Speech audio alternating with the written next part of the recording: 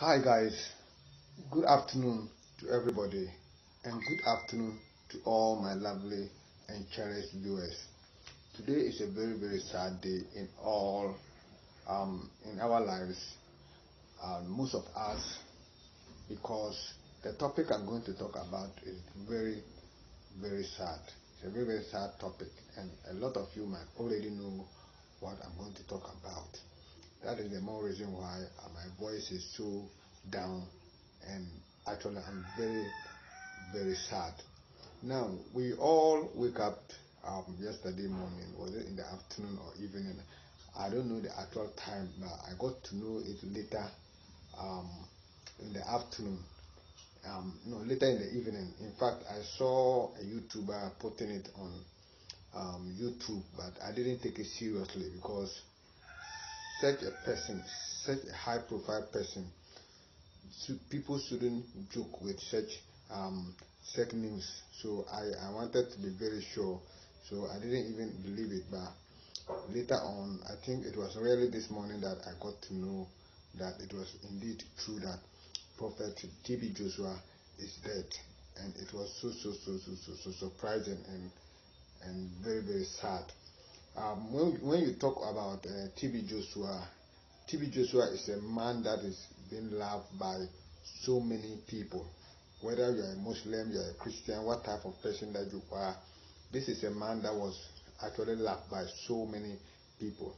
In fact, I consider this man as the best man of God of his generation. This is a very powerful man indeed.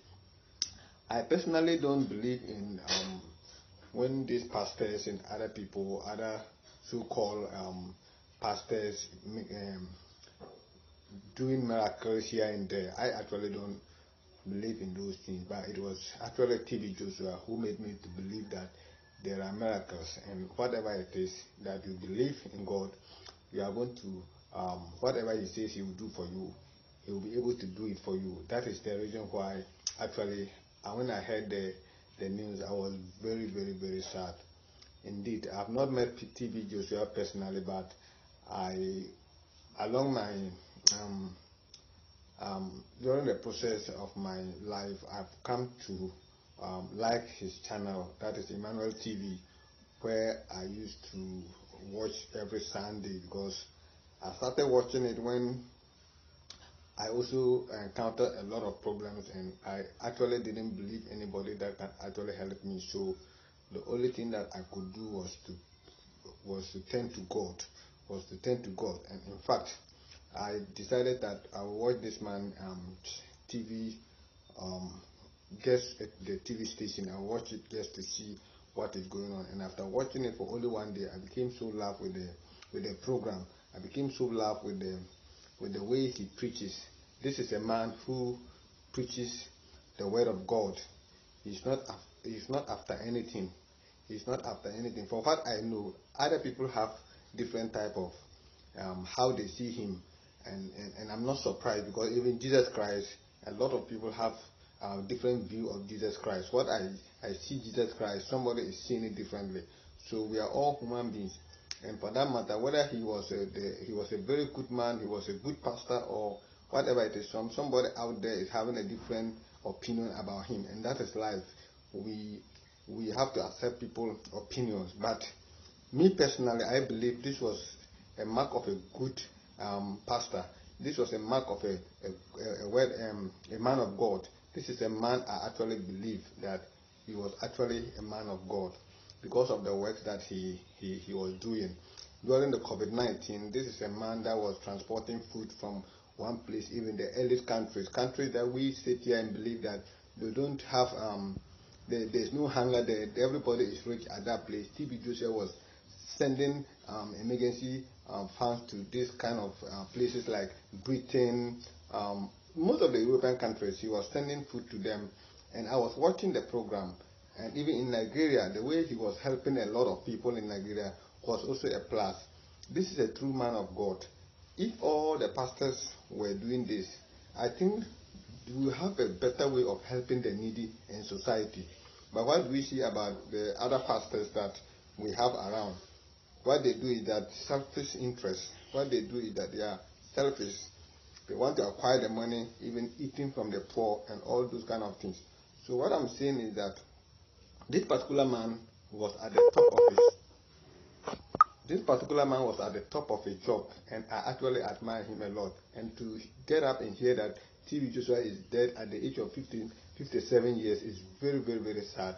That was very, very young for such a person to die. And this simple tells us that after all, he was a mortal. After all the miracles that he was doing, all the wonders that he was doing, all the predictions that he was doing, after everything, at the end of the day, he was mortal. And for that matter, he must face death. This is also to inform human beings that if the good, those who are very good, those who are good in the eyes of a lot of people are dying, how more the wicked? How more the wicked people who are causing harm and tormenting their enemies? How will you feel? How will you die? If say good people are dying, how more the wicked people?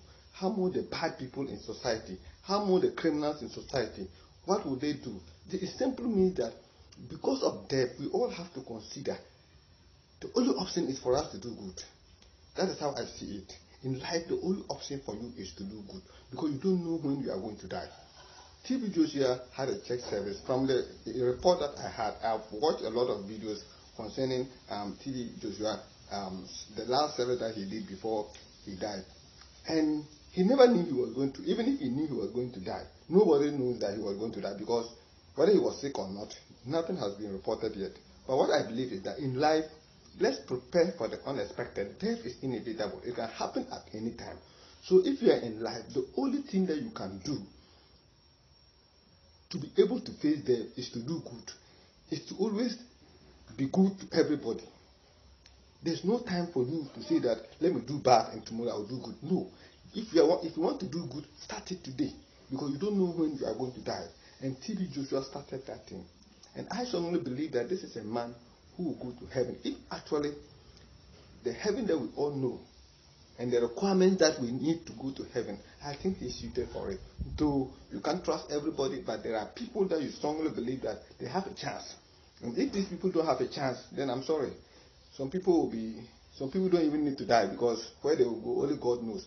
So it is very, very sad. I have to sympathize as a content creator and as a YouTuber. I will use my platform to also sympathize with the family. I will send my condolence to the church members, everybody that is involved with the synagogue church of all nations.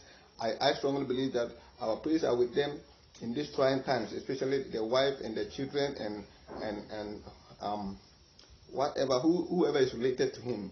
The family, they should accept my condolence as a YouTube creator or as a content creator.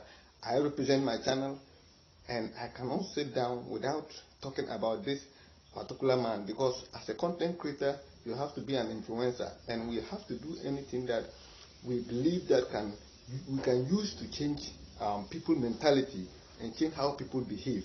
That is what I'm using TB Joshua as an example. He was a real man of God. He was somebody that I really trust. He was somebody that I believe if there are miracles, then this man is the only person who was performing miracles. And let me put this in clear to you. I believe, some believe that TB Joshua is the best man of God of his generation. I don't know whether we will ever have one like that again. And may his soul rest in perfect peace. This is from the Golden Eye Films TV, and my name once again is Mr. Adams, and may God grant him heaven. Bye-bye.